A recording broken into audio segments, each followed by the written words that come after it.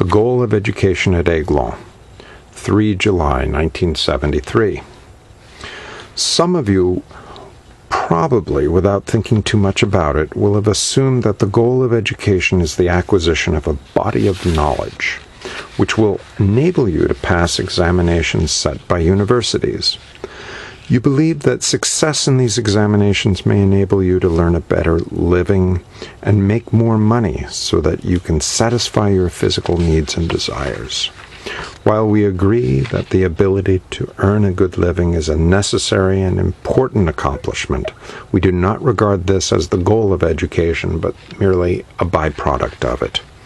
We believe that the goal of education is the development of the spiritual man.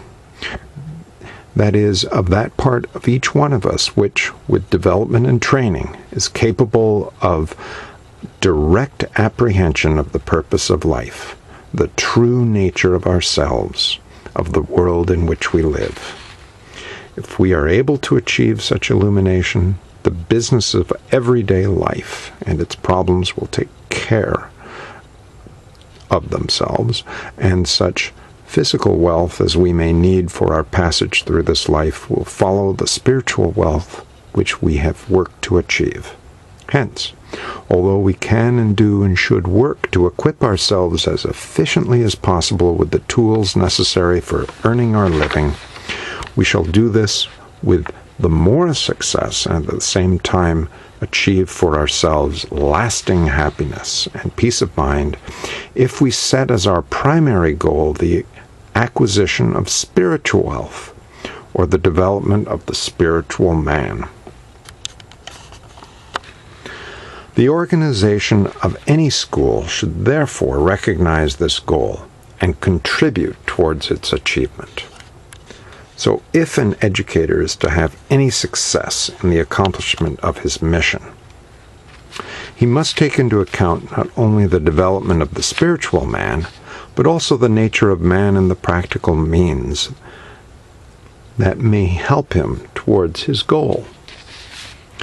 Now, man's nature is complex, but it can be divided into four main aspects, each which influences and reacts to all the others. They are physical, intellectual, emotional, and spiritual. Each of these four main aspects, if well nourished, can help us to develop our spiritual side, help us to perceive truth, to identify with cosmic intelligence, cosmic energy, creative principle, or the ultimate God, according as you like to describe it. It is the ultimate destiny of us all, and the reason and purpose of our lives here on earth. It follows that any education which helps prepare man to fulfill the purpose of his life on earth must nourish and exercise all four aspects of his nature. The joy and happiness which all men seek can be attained only in this way. This is the path to self-realization.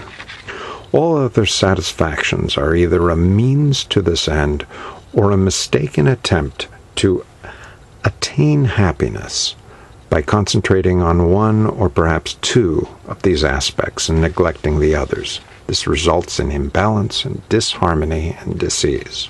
So, how in a school do we set about this task?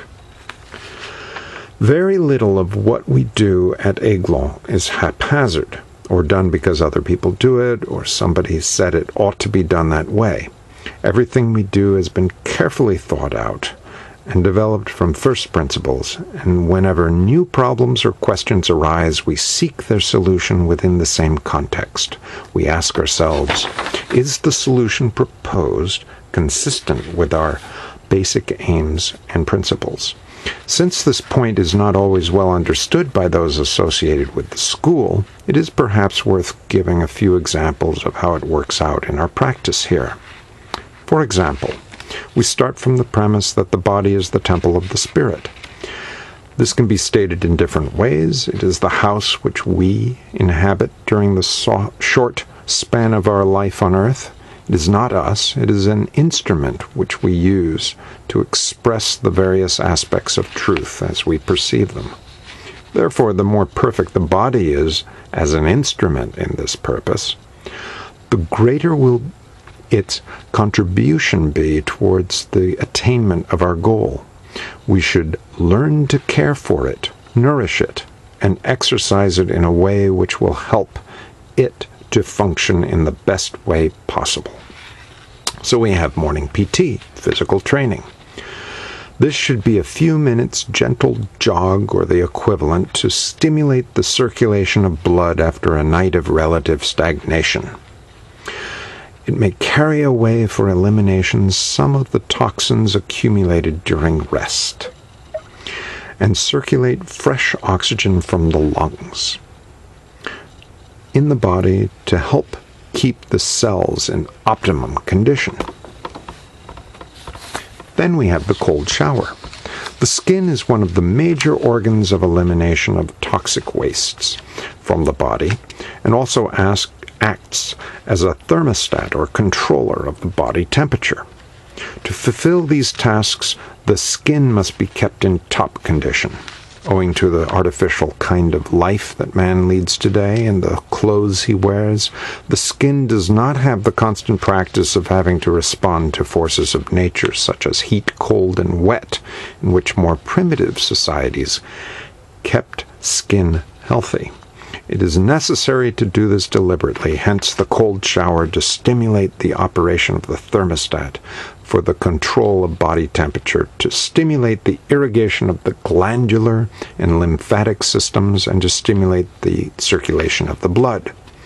With regard to sports, games, and expeditions, because of their value in developing and training different aspects of the character and body and the maintenance of health, every student is required, unless some medical reason prevents it, to take part in at least one team game, ski during the winter and take part in ski expeditions, take part in expeditions on foot when snow and climatic conditions permit, and follow a course of gymnastics appropriate to his ability.